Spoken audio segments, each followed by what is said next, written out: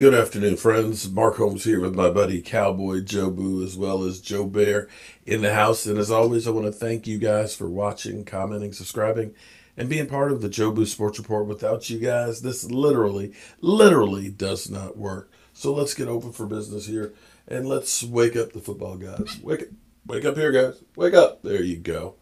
How you guys doing on this thirsty Thursday? I am trying to keep myself busy. You know, COVID sucks. COVID sucks because you need to be careful who you're people that you're around and so on. And my brother passing and having to deal with getting all that stuff together and wanting to console and be with people, you can't really be with people the way you want to. My parents are in their early 80s, and we're trying to get this stuff together. So I'm trying to keep that social distance and things. And I appreciate everybody and sympathize with everybody because I'm not the only person that's lost somebody. A lot of us have been feeling pain and have lost loved ones and so forth. And my heart goes out to everybody because, there are no words. Everybody says, is there anything I can do? There's nothing you can do. But think about the good things that you have about somebody, the memories that you have, because as long as you have those memories, that person will live on forever. My brother, there's two things I always equated him to being, was an educated fool. He's got book smarts but no common sense is what I used to always say jokingly. But he was also like a modern day Grizzly Adams. Wherever it was, be it Colorado, Alaska, Hawaii, or Northern Neck and stuff, he basically built him a shelter and he was living off the land. Be that bison hunting, elk hunting, or salmon fishing, or skin diving in Alaska. I mean, it's not in Alaska, no, it's too cold, but Hawaii, or planting oysters in the bay and crabbing and fishing. He literally lived the life that most of us wish we could have. He never really worked a job too much or for too long. He found a way to live his passion every day, and I can guarantee you that he had no regrets in what he was doing. So I suggest that we all do that. There's no guarantees in life. Make sure you make the most of every day. And take your small victories and enjoy them.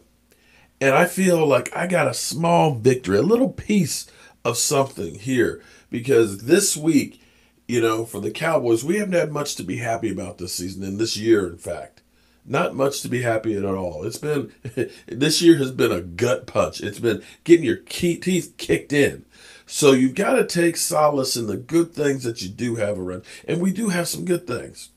It seems like my Dallas Cowboys finally have learned something, that the press has finally learned something, because for year after year after year, I have been screaming from the mountaintops about one thing that I want the Dallas Cowboys to do, and that is be concerned with the guys in the middle of the defense.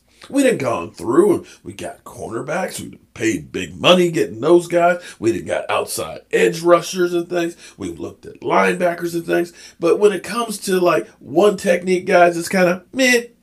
Who cares about the fat guys? It's kind of like you got a Ferrari and you're trying to drive it on a dirt road. It don't work. It's too low to the ground. Those bumps are going to destroy it.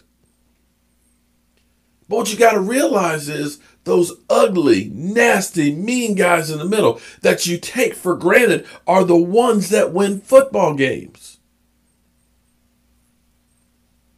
I said it years ago when Calais Campbell was a free agent with the Cardinals. I said if there's a guy to get that will make that team that much better, it's Calais Campbell, because you need that guy that can get the penetration on the defensive line, that can get upfield and disrupt everything. Because I've said it over and over and over again. You get your biggest bang for the buck from the guys in the middle, because they help every single layer of the field. Every layer.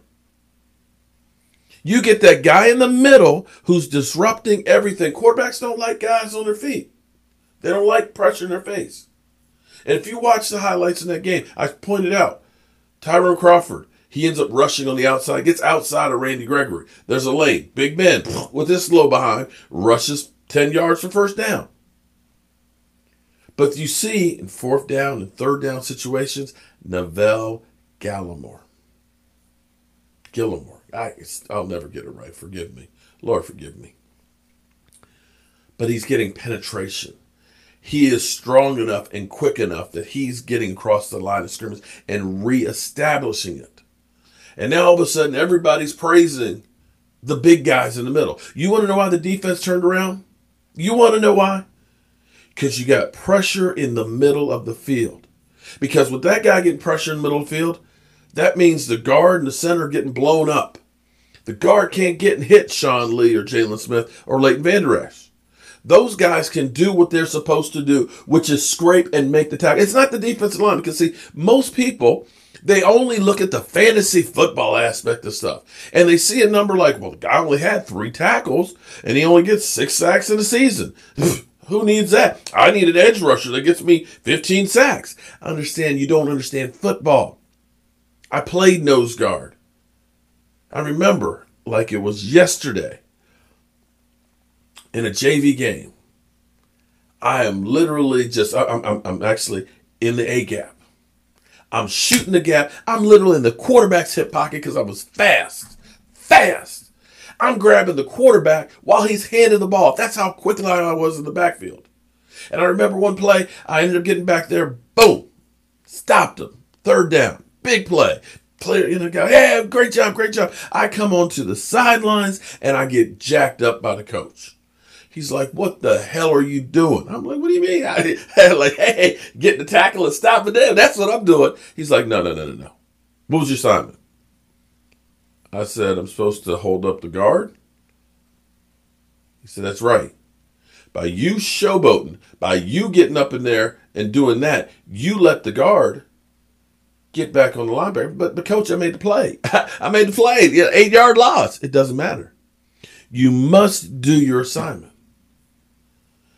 Because it's the linebackers that are supposed to get the glory, not the big fat guys. But here's what, the reason why I do this is because, like I said, I want to feel good that I got something right for once. And nobody can argue with it. Because listen, here, this is what I said before the draft. Because this is where it makes you say, damn, Mark, you were right. Go ahead. I want you to say that. I want to hear it. Listen. I'm building a team just like we built our offense from the offensive line out. For me, I'm building my defense from the defensive line out. Because for every action, there's a reaction. If we've got a great offensive line that neutralizes the defensive line, then you need to have a defensive line that can neutralize the offensive line. Yeah, that's right. For every reaction, there's a reaction. And we haven't had that reaction on our defensive line in forever. Not since Leon left. I know we got Gerald McCoy, okay? I know we're going to get back, Tyrone Crawford, that maybe we'll end up getting Alden Smith. If he's reinstated, we might even get Randy Gregory to go with D-Law. But see, for me, I still like that push up the middle. The way the draft is shaping up in there, I think that you can get the third best prospect out there. And that is, Vosh doesn't like a trash can full of dirt. I say get a roll-off dumpster full of gravel. But we could get maybe a Canadian bulldozer. And that is Neville Gallimore. This brother, you talk about putting the brother in. This brother is 305 pounds. Mm-hmm. He dropped 25 pounds between 2018 and 2019 just to make himself a little bit more svelte, so he could really rush the passer. Now, when you look at his numbers, he's got 29 tackles and 6.5 sacks. And I know you're going to say, well, 6.5 sacks, that's not much. But see, you got to understand what an interior defensive lineman's job is. It's to get a push up the middle and keep the linebackers clean. Because if he can get that push up the middle, your outside rushers will then be able to penetrate. If he occupies space and you worry about him, blowing a play up, then that means you're going to double team him, which means it keeps your linebackers clean. And more than anything else, a quarterback cannot stand pressure at their feet. This brother bench presses 500 pounds. This brother squats 800 pounds. To put that in perspective, that's literally putting me on each side of the bar. Put two of me. Two of me. That dude's bench pressing two of me. This brother is squatting 800 pounds. 800. That's 3.5 of me, bro.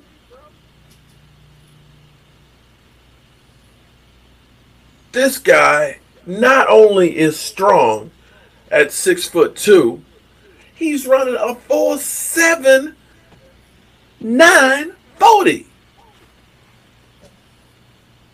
This is a beast. I want you to watch these highlights. And I can't show the highlights because, of course, the YouTube police will get it. But I think I actually have. Hold up. Did I have it here? Because I want there's some great talent out there, and Vosh Lombardi is one of them. Let me see if this is right. Hey, Vosh, we're gonna bring you in. You're gonna. Oh damn! It's gonna go to a damn commercial. Ain't that nothing? But Vosh is one of the best at breaking down film. I wish I had his talents, but here we go. Scheme totally, regardless of the talent we got, or you just want to, keep doing what we're doing, at least till we draft guys that fit what you want to do. Look at that. Boom. I keep doing what we're doing. Wait. Hold up. And I'm kind of sad because we might win some damn games like this. I'm sorry, guys. I should have had it queued up. I want to cry. I want to cry. Listen. Because I wish playing his gaps. Ladies and gentlemen, that's what Sean Lee is doing. What's Neville Gallimore doing? Look. Slashing, penetrating, beating blocks. That's right. Getting blazed. What's Randy doing? I want to cry. I want to cry. Tears of joy. Because I wish Ford was. Look at his defense. Look at his defense.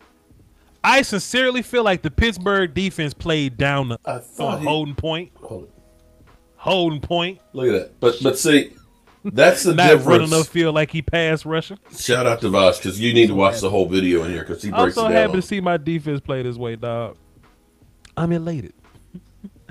I'm walking on sunshine, man. Don't it feel good? Mm-hmm. Take a look at this play. Hey, this formation looks pretty interesting. It's kind of what boom, boom, boom. What we've been thinking about in terms of what a 3-4 look would look like. Yep. Interesting Van Der Esch's placement and Randy's placement, which is 3-10 kind of sort of. Yep. But Tony Romo kind of alluded to, hey, maybe we'll get to a bear front and see what happens. Y'all know Tony Romo got tapped on the shoulder by somebody when they did their pregame meeting and said, yeah, man, we're going to go for a bear look. But you see Gallimore in there? We're going to do a little bear look. He's up there taking on the double team and holding the ground. Holding his ground against the double team. Antoine Woods, ladies and gentlemen. Look at he's 99 in the middle right here. Look at Antoine Woods, ladies and gentlemen. Antoine, got it back. Excuse me. You know what Antoine Woods is doing right now? You see what he's doing? He's standing up. Doing his job. That's right. Did Antoine Woods make the tackle? No. But you know who got in on the tackle? Sean Lee. You want to know why? Why? Because this is the slam jam. Because he's taking up blocks and he's doing his job so Sean Lee can make plays. That's it. That's exactly. But you know what though? That's exactly point on there that I want to point out. This is the thing. When you get, ladies and gentlemen, let's not get carried away. Because look at Sean Lee. You know what Sean Lee's not doing? When you get this guy right here, he's taking on two. G's taking on two right here, holding his ground. Nobody is messing with Sean Lee. He's not getting hurt. He's looking and reading the running back. He's going to go in here and fill. That's his job. But we haven't had guys because what will happen is sometimes we'll get a guy in there. He's getting blown downfield. He's getting in traffic in our linebackers. This is what I say when I say that a defensive beast ends up making everybody else better. Sean Lee can be a better linebacker because he ain't having to shed a block. When you get this guy who's getting upfield in the quarterback's face, that quarterback's got to pass faster, which means as a cornerback, you don't have to hold up. I've been screaming it for year after year after year after year, but nobody in the Cowboys have listened. And this time, they lucked out and got Gallimore later in the draft. And you're already seeing the turnaround on this defense. I'm going to tell you, the difference in this defense is they got rid of some dead weight, Dontari Poe and stuff like that, and you get a Randy Gregory out there that's now more aggressive and getting upfield, and you got Gallimore in the middle with Antoine Woods getting a push. They are penetrating. They're reading and reacting and getting upfield. And I am excited as can be because you're going to add to that Tristan Hill this offseason. You're getting a basis here of how the defense should work.